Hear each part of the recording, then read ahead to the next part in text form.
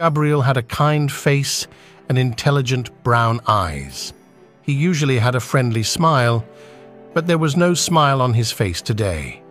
He wasn't happy. "I'd like to be as rich as Marco," he thought. "But I'm only good old Gabriel. Sylvia likes me." "I know she does. She thinks I'm kind and nice, but she thinks I'm boring too." Boring old Gabriel. That's me. Gabriel had 2 tickets for a film.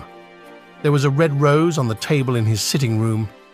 He took the rose and the tickets and went out. An hour later, Gabriel arrived at the door of Sylvia's flat. When she opened the door, she didn't smile at him.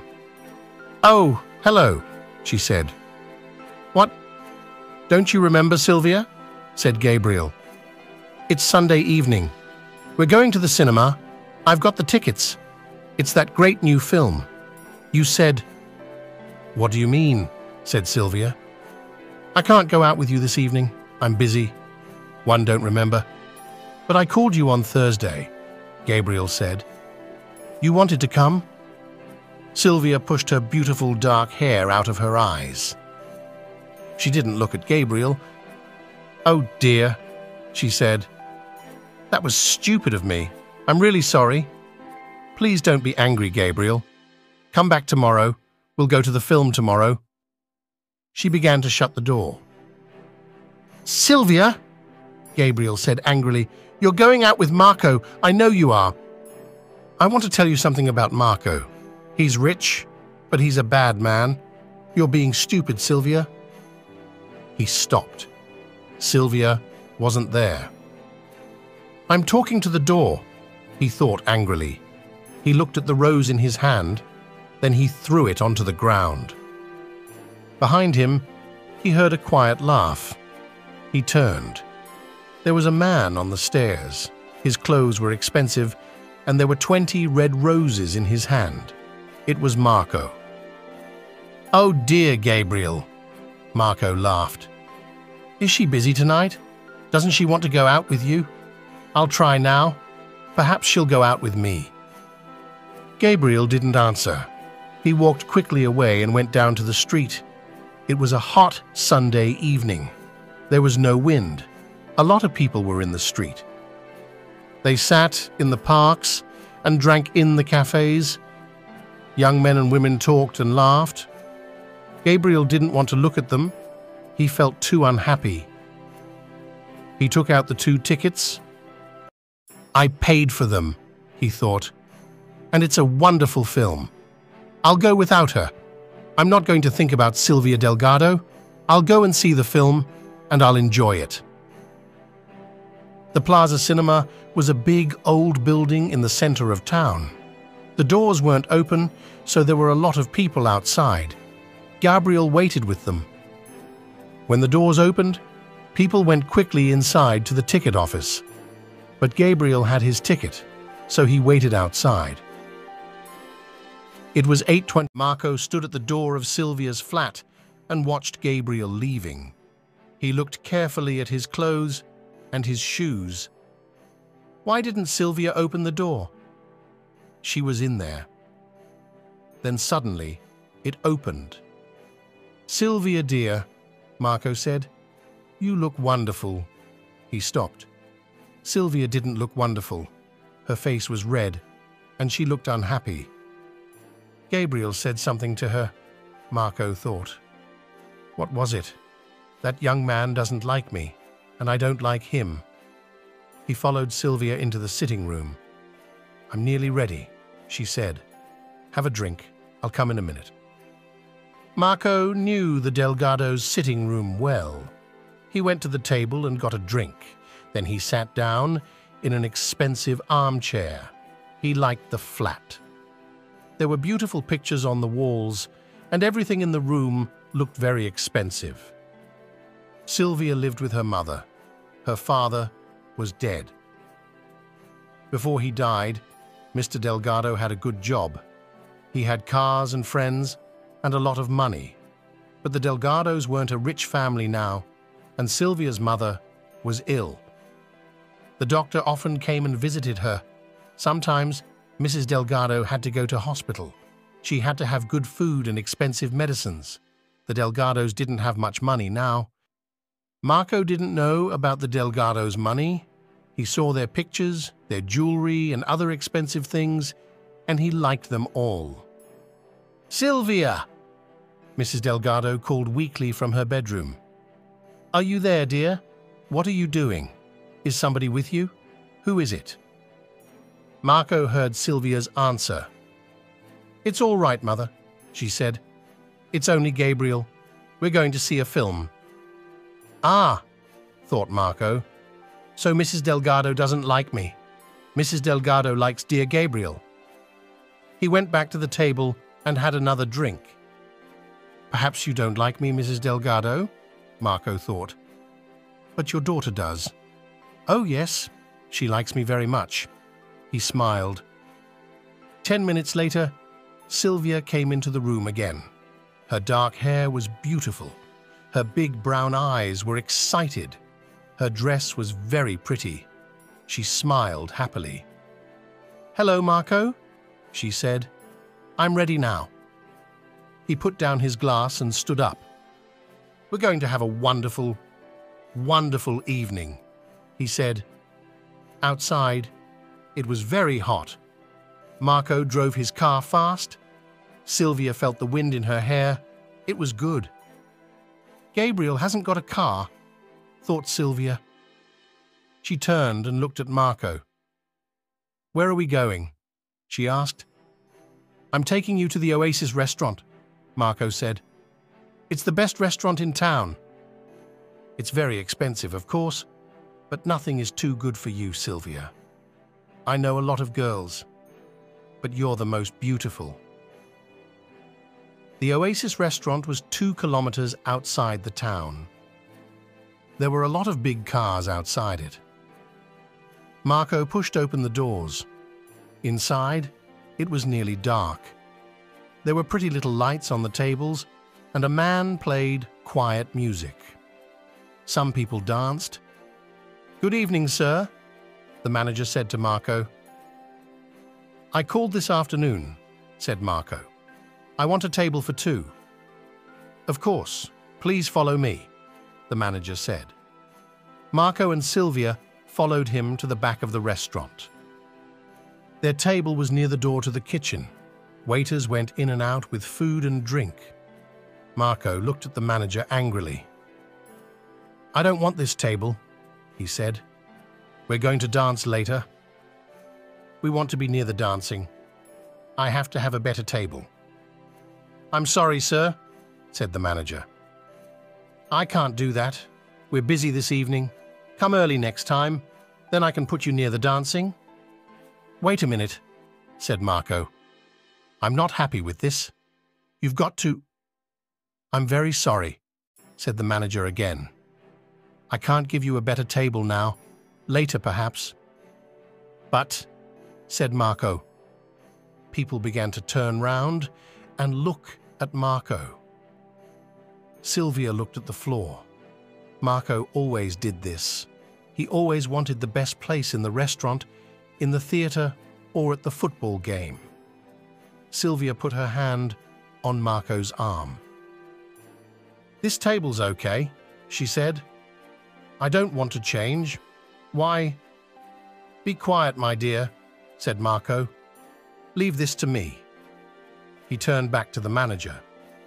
"Now," he said, "you listen to me." "Everybody's watching us now," thought Sylvia.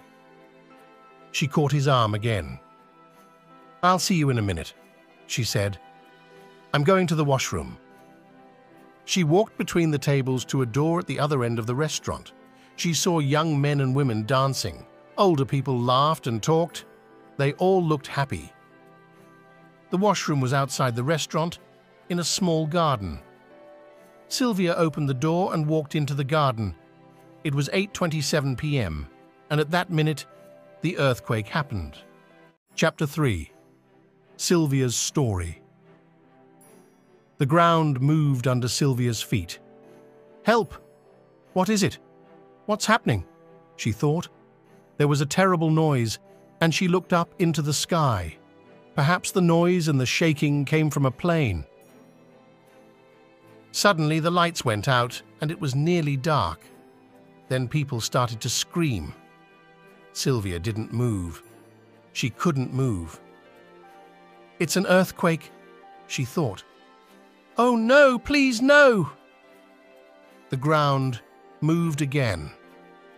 A long crack started to run up from the bottom of the wall in front of her to the top. Then the wall opened and Sylvia could see the people inside the restaurant. They tried to run. Their screams were terrible. She could see hands pushing and pulling. She could see their faces and their eyes. They were terribly afraid.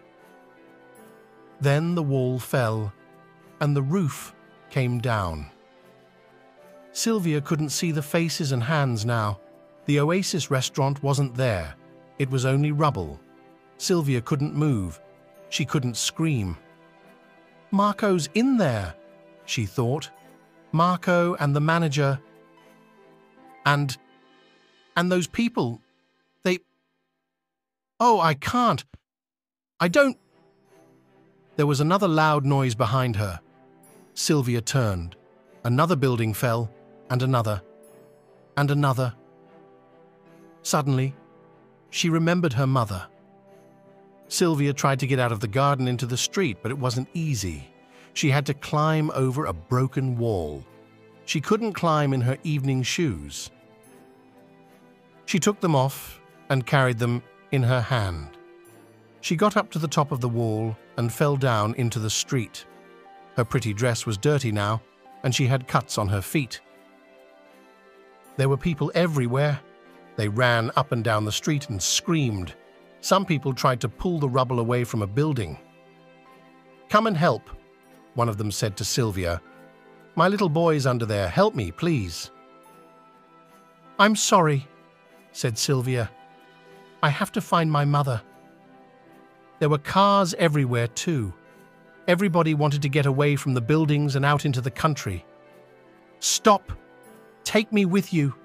Take me home!" she screamed at them. But they didn't hear her. They didn't stop. "I'll have to walk," she thought.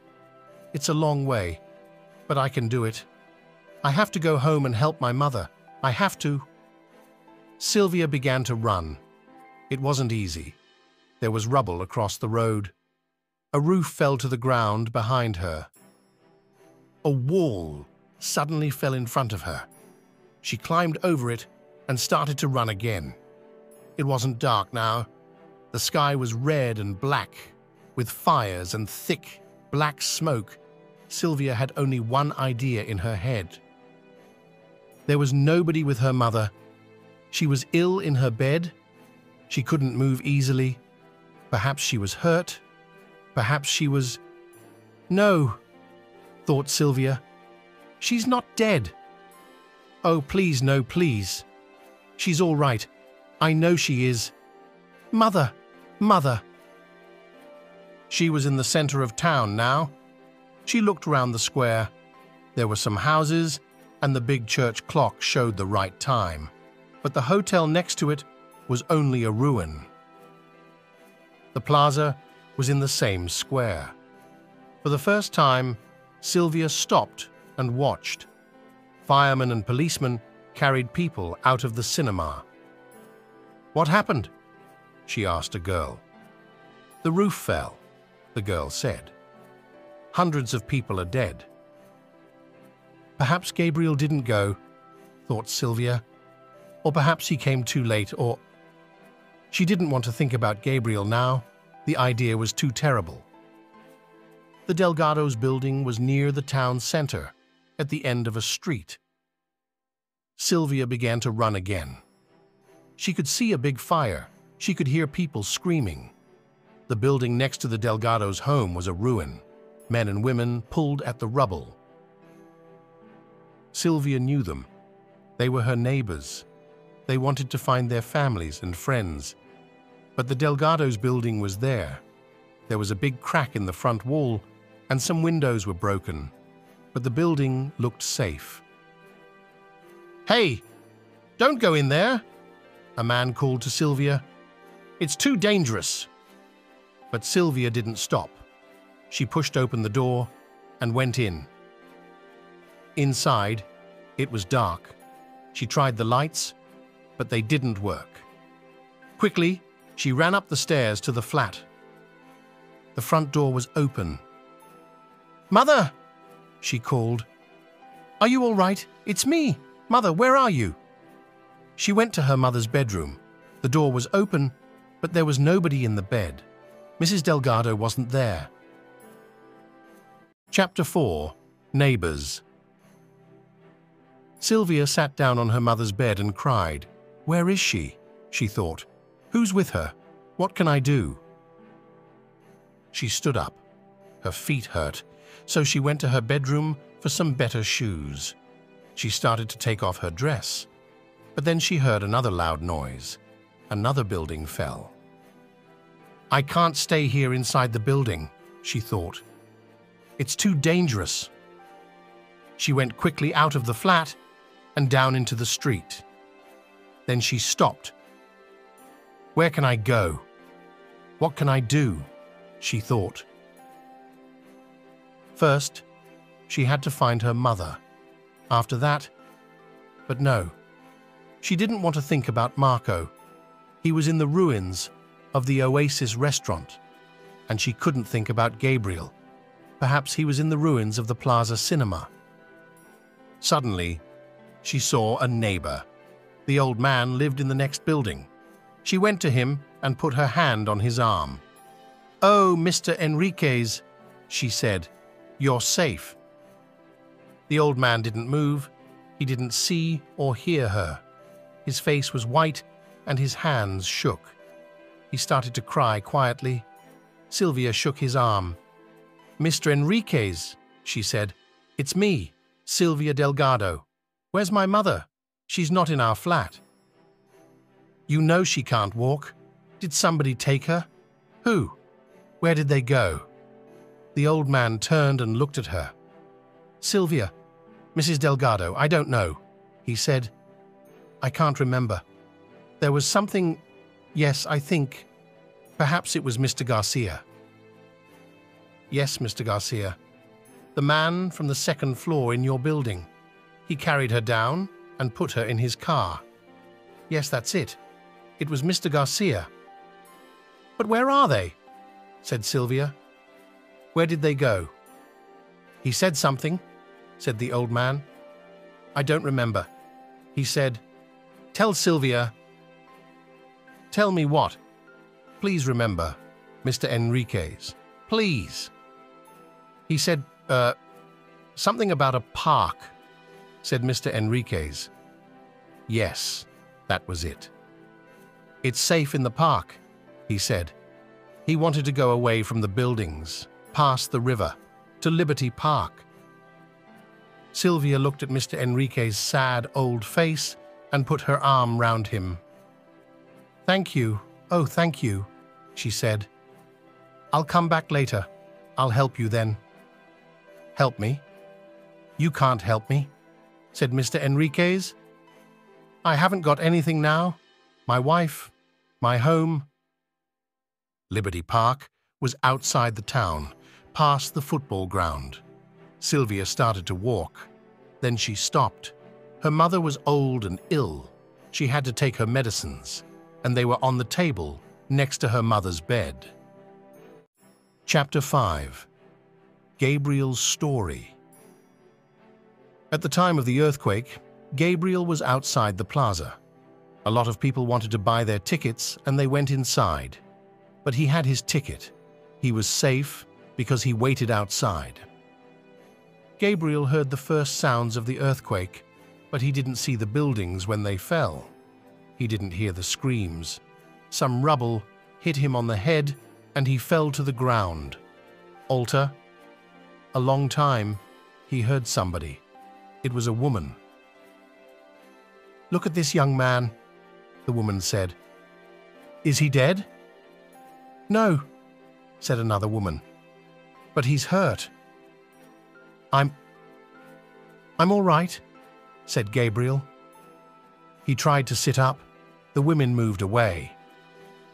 Gabriel's arm hurt terribly. He couldn't move it. It was broken. He sat in the street. Then he stood up slowly and looked round. It was nearly dark. Only the cars gave some light. My family, he thought. Mum, Dad. But they were a long way away in another town. He couldn't do anything for them. Then he thought of Sylvia. She was with Marco. He couldn't help her, but there was nobody with Mrs. Delgado, and she was ill. I'll go back to the Delgado's flat, thought Gabriel. I can help Mrs. Delgado, and perhaps I'll hear news of Sylvia. Slowly, he started to walk. He felt terribly weak. His right arm hurt very badly, and his head too. Sometimes he nearly fell. Hundreds of people were in the street. A woman ran into Gabriel. By accident, she hit his arm. It hurt terribly. He sat down in the road. Everything went black. When Gabriel opened his eyes again, he felt very ill. He tried to sit up and look round. He wasn't in the street now. He was on the ground with a lot of other people. Doctors and nurses moved quietly round them. A nurse came to him. "Where am I? What happened?" he said. "You're in the garden of the hospital," she said. "Your arm's broken, I'm afraid, and you've got a bad cut on your head too. We can't do more for you now. Thousands of people are waiting for help, and we haven't got medicines for all of them. It's not safe inside the hospital, but don't worry. You'll be all right here. Stay here quietly and sleep." She went away. Gabriel watched her. Then he remembered Sylvia. He had to go and find her. He had to help Mrs. Delgado. Slowly, he stood up. He was weak, but he could walk. The doctors and nurses didn't see him. They were too busy. Gabriel left the hospital and started to walk back into town. Chapter 6. Liberty Park. Sylvia didn't like walking. She usually caught a bus or took a taxi. She was tired and her back hurt. But she didn't think about her back or about the cuts on her feet. She was with a lot of other people. They all had the same idea. They wanted to leave the town and go into the country, away from the dangerous high buildings. A friendly woman talked to Sylvia. "Isn't anybody with you, dear?" she said. "Where's your family?" "There's only my mother," said Sylvia. "I think she's at Liberty Park. I'm going to look for her." "Don't worry, you'll find her," the woman said kindly. Sylvia felt better. "Did you see the Grand Hotel?" said a man. "It's a ruin. Hundreds of people were inside it." "It's terrible, terrible," his wife said. "I saw a baby." She stopped. "And the shopping center," another woman said. "The shoe shop is all right, but the supermarket is a ruin." "The center's bad," said a man, "but it's worse east of here. I was out there when the earthquake happened." "Near the station?" the kind woman asked. "No, near the Oasis restaurant," the man said. Sylvia started to listen more carefully. "The Oasis is a lovely place," somebody said. "Is it all right?" "Near the station?" the kind woman asked. "No, near the Oasis restaurant," the man said.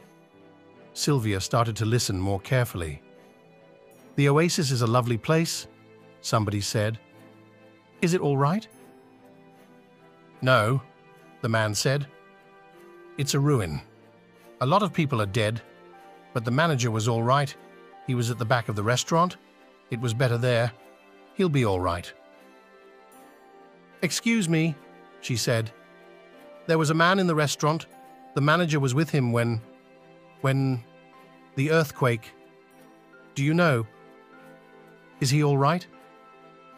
"Yes," said the man. "He's all right. I pulled him out. A tall, dark man. Is that him?" "Yes," said Sylvia. The man laughed. "Don't worry about him," he said. "He's fine. My friend and I worked hard. We pulled him from the rubble. But did he say, 'Thank you'?" "No, he didn't. He was only worried about his car." He didn't help the other people under the rubble. He only had small cuts on his face and hands, but he wanted to see a doctor. Other people were dead or nearly dead, but he wasn't interested in them. "I'm sorry. Is he your friend? But really—" Sylvia didn't answer him. She wanted to think. Marco wasn't dead. She was very happy about that, of course, but she understood now. She was stupid. A stupid girl. She didn't love Marco. She didn't like him. She loved Gabriel. And now, perhaps, it was too late. At midnight, there was another small earthquake. The people in the road screamed. They wanted to run, but where could they go? Behind them, in the town, more buildings fell. "Oh no," thought Sylvia. "When will this end?" At 12:30 a.m., Sylvia arrived at Liberty Park. She looked round. There were thousands of people on the ground. Other people stood and talked. She couldn't see very well in the thick smoke. "I'll never find Mother here," thought Sylvia. She began to walk up and down the park. "Mother!" she called. "Mother, it's me, Sylvia. Where are you?" After an hour, she was very tired. "I have to sit down," she thought. "I'll start again in the morning, but now I'm going to sleep somewhere." Then suddenly, she heard her name. She turned round. "Mr. Garcia," she said, "where's Mother?" "She's here," said Mr. Garcia, "and she's all right, but she's very worried about you. My wife's with her now. How did you find us?" "It's a long story," said Sylvia. "I'll tell you later. But now—" "I know," said Mr. Garcia. "You want your mother. Come with me." Mrs. Delgado was on the ground with Mr. Garcia's jacket under her head. Her eyes were open, but her face was white. "Sylvia, my dear, you're safe," she said, and took Sylvia's hand. "I'm happy now. I'm very happy." Sylvia took her mother's medicines out of the bag and gave her some. Mrs. Delgado smiled. "Thank you, dear," she said. Sylvia sat and watched her. Mrs. Delgado shut her eyes and slept. Next, Chapter 7. Don't forget watch, and also don't forget subscribe my channel. Chapter 7. Thieves. It was early in the morning when Gabriel arrived at the Delgado's flat. His arm hurt badly, and he was terribly thirsty. The street was quieter now. Most people were out in the country or in the parks outside the town, but there were 4 or 5 men at work in the ruins of the building next door. They pulled the rubble away. Gabriel watched them for a minute. Suddenly, they stopped working and listened. "I can hear something," one man said. "Here, I think it's a child. Quick, come and help." Gabriel went to them. "I can help," he said. One of them looked up and smiled at him. "Don't be stupid," he said. "You've got to have 2 hands for this job. Go and sit down." Slowly, Gabriel went up the stairs to the Delgado's flat. The building was dangerous, but he didn't think about that. He could hear the cries of the child. He felt terrible. Then he felt something on the floor under his foot. He looked down. It was his red rose. It was there, in the same place, by the front door. A rose from another world. another life. The door of the flat was open. Gabriel called, "Mrs. Delgado? Sylvia? Are you there?" There was no answer, but suddenly, two men ran out of the sitting room. The first man went down the stairs before Gabriel could stop him. Then the other man ran past. Gabriel put out his foot, and the man fell over it. A box fell to the ground. The man didn't stop. He jumped up and ran away. Gabriel opened the box. There was jewelry inside it. Mrs. Delgado's jewelry, he thought. So the thieves are busy now. He took the jewelry box into the flat. He looked round. The pictures were on the walls. Sylvia's camera was on the table.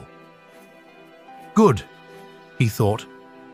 The thieves didn't have much time. They only took the jewelry, and I've got it now. Then, near one of the armchairs, he saw Sylvia's dirty evening shoes. He thought for a minute. For the first time for hours, he smiled. She wore those shoes last night, he thought, so she came back here after the earthquake. She isn't dead. She came home and took her mother to a safe place. Oh, Sylvia, Sylvia, you're all right. Gabriel forgot his broken arm and the cut on his head. He was suddenly happy. I'll look for them, he thought. They're out in the country. I know they are. I'll find them. He stopped. That's stupid, he thought. I'll never find them. And I can't leave. There'll be other thieves later. I'll stay here and look after the flat. He went into the kitchen. There was no water, of course, but there was some milk. Gabriel had a long drink and then felt better.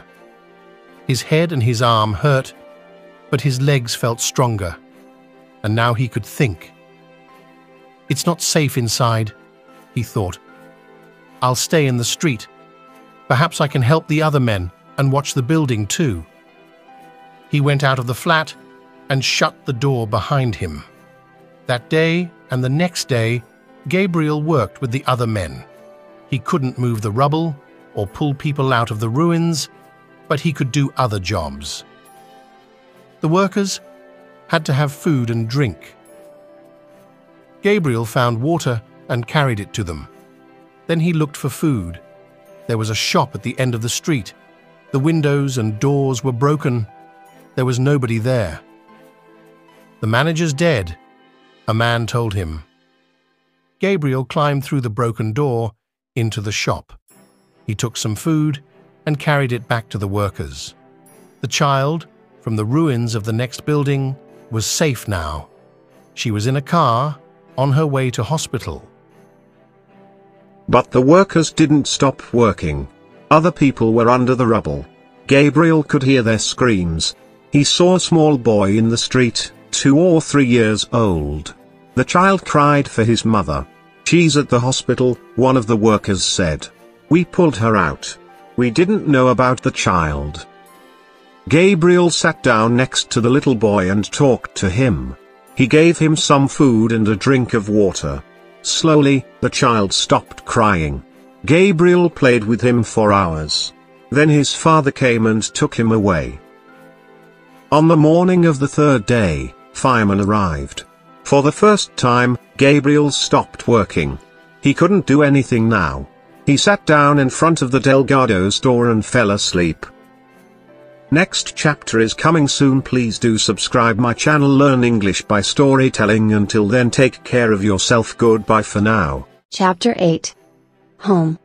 On the 3rd day after the earthquake, good news came to Liberty Park. Mr. Garcia had a radio in his car. Sylvia, come and listen. He called to her. There will not be another earthquake, the newsreader said. People can go back to their homes. Dangerous buildings have a white cross on the door. Do not go inside those buildings. Other buildings are safe. I will say that again. Mr. Garcia and Sylvia listened again. Then Mr. Garcia turned the radio off. "Do you think it's really safe?" Sylvia asked. "Do you think we can go home?" Mr. Garcia shook his head. "I don't know," he said. "But I know one thing. Your mother can't stay here. We'll take her home to her bed. You can look after her there." Everywhere in Liberty Park people asked questions. Many people were worried. Was the newsreader right? They were afraid of another earthquake. They wanted to stay in the country for another day or two. But other people wanted to go home. They started to move into the streets. Sylvia sat down next to her mother. "We're going home, Mother," she said. Mr. Garcia carried Mrs. Delgado carefully to his car. She was as light as a child. Sylvia opened the back door of the car, and Mr. Garcia put Mrs. Delgado inside. The journey into town took a long time. There was rubble everywhere, and in some places there were trees across the road. Mr. and Mrs. Garcia sat in the front of the car and talked. They were worried about their flat, their friends and their neighbors. Sylvia sat in the back with her mother and looked out of the window. But she didn't see the ruins, or the rubble, or the firemen. She didn't hear the Garcias. "Will I see Gabriel again?" she thought. The car turned into the Delgado street and stopped outside their building. Look, it isn't there," said Mrs. Garcia. "What isn't there?" asked Sylvia. "The white cross. There's no white cross on our building. It's safe. We can go home." Mrs. Garcia jumped out of the car and ran up the stairs to her flat. Mr. Garcia smiled at Sylvia. "You go up first and open the door," he said. "My wife will come back in a minute. Then we'll carry your mother up the stairs." Sylvia went into the building and up the stairs.